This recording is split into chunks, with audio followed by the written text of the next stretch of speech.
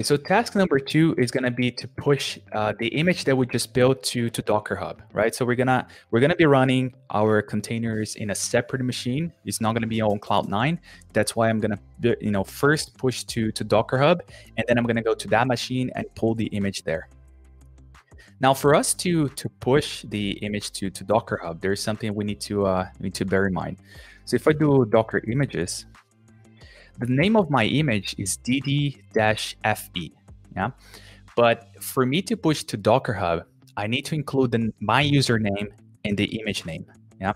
So my username is the Dojo series. So then this means that the image name should be the Dojo series /dd-fe, right? Otherwise, if I try to push this, so if I do docker push efe, let's say denied, because if you don't specify a username, that's basically like the main, how can I call that? We call the index, right? So that's the official repos, you know? So for us, we all have usernames, but if you don't specify anything, that's the official ones, right? So that's why you're not gonna be able to push unless you specify your username. Now, there are two main ways we can do this. We can either build the image again and use a different name, or we can just retag the image. So let's just learn how we can retag an image. We're going to do docker tag, specify the current name, which is dd-fe, and then we specify the username, which is, in my case, is the Dojo series /dd-fe. And then if I do a docker images, we can see that there is a new tag, Dojo series dd-fe, and so this is the one that we need to push to DockerHub, right? Now, if I do docker push, and then actually let me just bring it up, do a docker push here.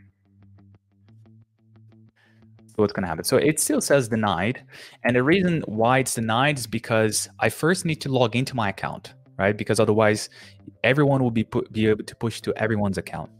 So if you want to log in, and I'm not saying to log in, in the browser, you need to log in via the Docker CLI.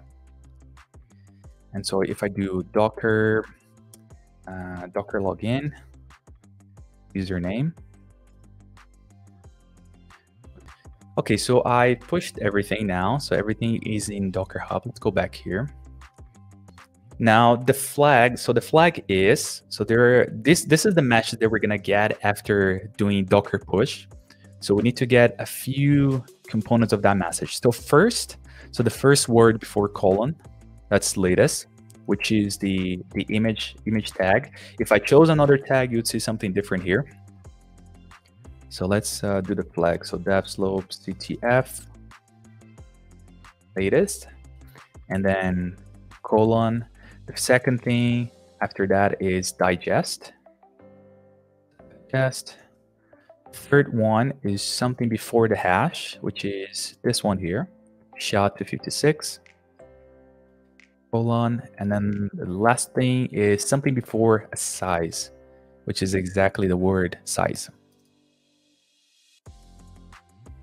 All right, so that, I believe that was the flag. Let me submit, make sure everything is okay. Okay, so I missed something. 1 second, let's see here. Oh, I know what it is. This is case sensitive, so it needs to be CTF, all uppercase. I think that's what I missed. Yeah, all right, there it is. Okay, so that's the flag for task number 2.